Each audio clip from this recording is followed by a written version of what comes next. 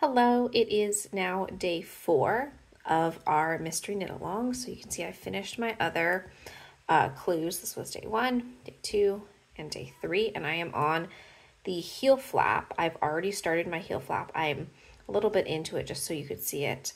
And what it's doing is it's creating these little ridge rows. They're called rib stitches. So I'm going to show you how to do those rib stitches. So I started it already.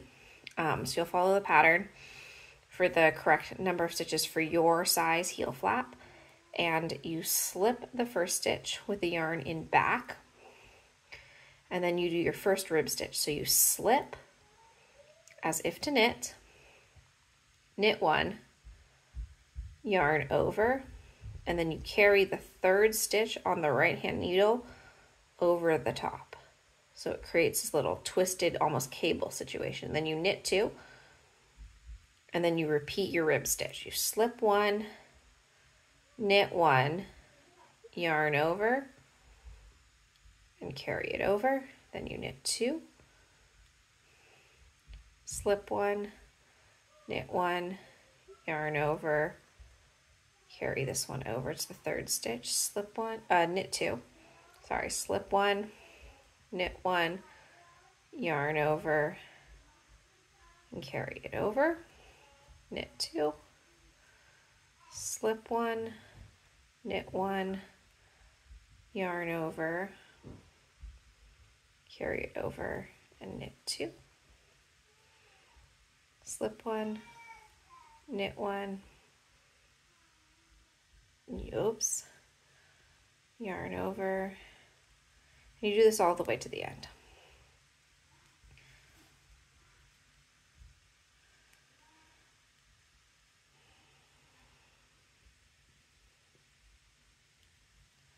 And your last stitch, you knit it.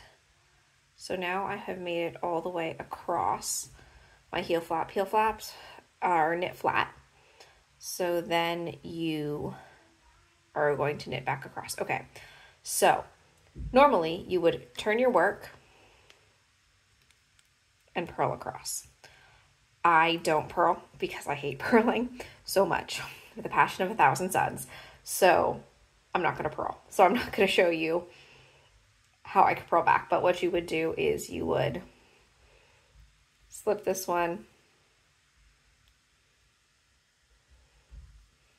and purl all the way across. So I knit backwards instead when I do this. So I am left-handed. So I just, whoops, I change the direction, and then I knit across.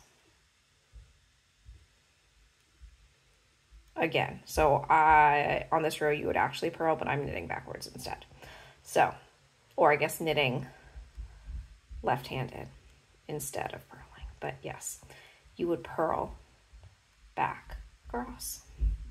And then you repeat these 2 rows until you have reached the specified length of your heel flap, which I'm making the 56 stitch version, which is, so then I would need 14 slip stitches for the heel flap. So what I do when I count the slip stitches, I literally just count these crossy overs to see how many I've done. So I've done 1, 2, 3, 4, 5, 6, 7. I've done 7. So I am halfway through this heel flap, and that's how I count. So continue working on this. Knitting backwards is challenging on camera. My hands are very awkward when I'm wrapping them around the tripod. So you knit all the way to this end. And then you're there. Uh-oh, something bad happened here. I'll fix it. And then keep going until you finish your heel flap. And then you follow in pattern for the heel turn. The heel turn doesn't have any special stitches, so if you have knit a heel turn before, it is nothing new. So I will see you here again for tomorrow for clue number 5.